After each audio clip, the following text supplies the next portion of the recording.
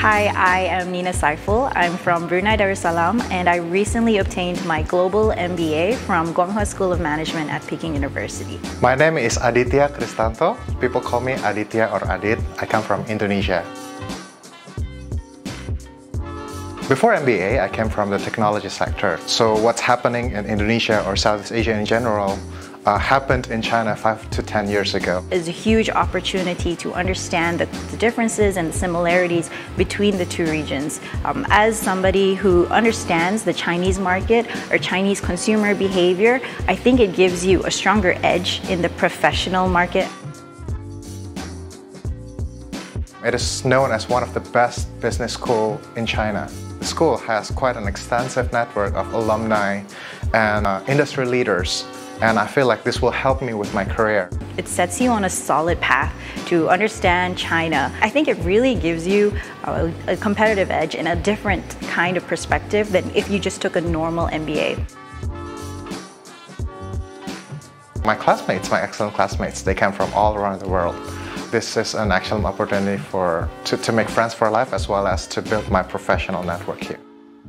Being able to understand and hear what somebody who has gone through, exactly what you've gone through, especially when you are a foreigner coming into China, it's very helpful to acclimatize to what China has, and also when you are new, you just need a supportive group of friends, and it's a very, very strong community that they have here. Last year, I had this opportunity to work with Meituan. Through that experience, I've learned how to work with Chinese companies as well as how to leverage my international experience. I am currently a Learning and Development Analyst at Asian Infrastructure Investment Bank. I look into the lifelong learning and learning pathways of employees at the bank. And we also look into things like the culture, the diversity and inclusion, and other aspects of organizational behavior. Southeast Asians in Guanghua. It is an association, we call it SEA in Guanghua, and it's a small group of Southeast Asians who are students or alumni, and we use this as a platform to not just learn from our experience of each other, our experiences in Guanghua, but also if we have any opportunities that show up in Southeast Asia, it's a great place to showcase those opportunities and grab them.